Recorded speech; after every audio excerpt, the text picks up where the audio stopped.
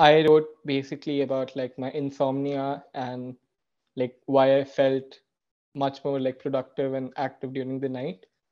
So, I mean, that sounds like a pretty basic topic, but it really was something that I found like was personal to me and like really a big part of my personality. So, like the entire journey of it, I didn't really know where to start. I felt like I didn't really know how I could just define like everything that I wanted to talk about in just one essay, and it was pretty difficult for me. So, you and I really had like a lot of chats about it.